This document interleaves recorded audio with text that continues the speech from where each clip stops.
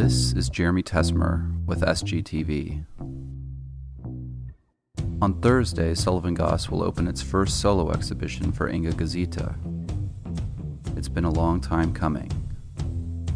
9 years ago, gallery owner Nathan Vonk bought one of her pieces out of her first solo show in Santa Barbara.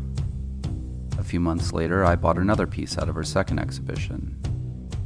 Susan Bush bought work thereafter. Since then, Inga's shown in Zurich, Vienna, New York, Brooklyn, LA, and San Francisco.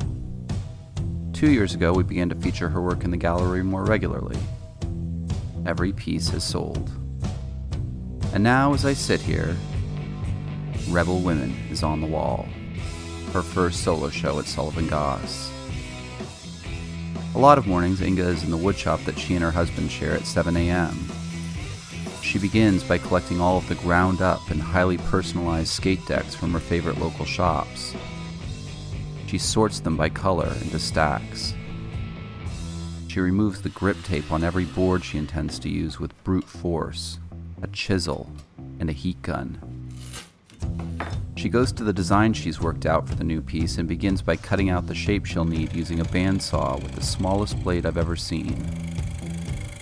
When she's cut out all the tiny pieces and all the right colors, she then has to sit and do the puzzle she's made for herself. These are then glued and nailed together. The whole thing is then finished with a clear coat to protect it, but first she has to mask out the grip tape, which involves masking tape and an X-Acto knife. Oh, but the finished work is so amazing. When I stand in the middle of the room of Inga's new exhibition, I hear my favorite fight song. I see these icons staring back at me, and I know that I am in the presence of power. Chewed-up skateboards are not traditional fine art materials, but historical portraiture does have a history, and it's one that includes artists like Sargent, Delacroix, Gainsborough, Rembrandt, Dürer, Raphael. We make heroic images of people we admire and to commend that admiration to others.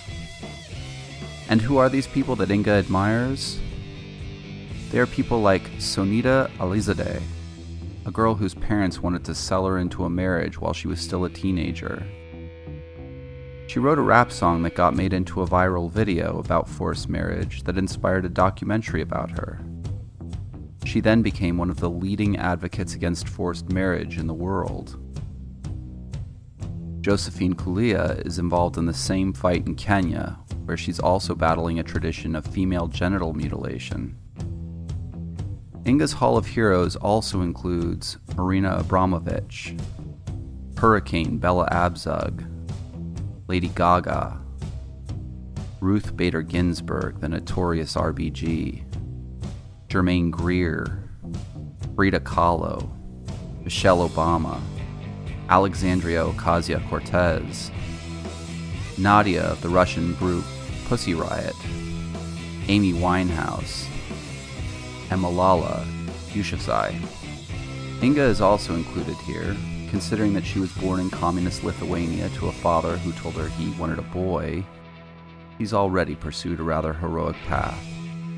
That her mother got her children out so that they could be raised in Germany suggests she comes from heroic stock. Inga Guzyte, Rebel Women, will be on view through July 23rd. Come see it.